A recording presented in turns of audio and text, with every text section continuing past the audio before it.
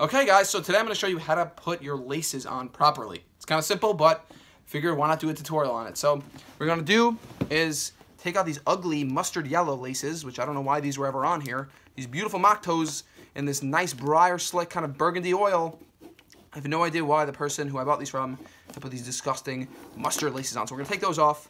I got some beautiful, beautiful black rock laces over here. And what you want to do is basically, there's going to be a top side and then a bottom side. And you want to just make sure it's even here. Match it up on the side, and then you're just going to put them in at the same time. That's what I do. And then I'll just pull both. Look, I'm using my thing there. And then you got this. You want that to be face up again. This side face up. That's a big key. And then what you want to do is you're going to crisscross them, but you want to stay in the same direction the entire time. So for me, I always put this side over this side. So that's just a big thing. So again, because this was top side first, I'm going to put the bottom side, which just makes sense. Again, it doesn't have to be perfect, but try to match it up so that both the bottoms are going in this instance. And you got that here. So put that one through.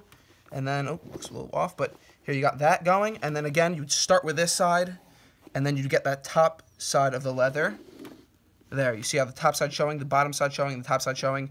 And again, I'm going to start there, make sure it's the top side, and it only takes a few seconds, just a little bit of extra attention. And by the end of it, we'll show you the finished product over here. We got a very nice burgundy matching leather laces from Black Rock to match this beautiful briar slick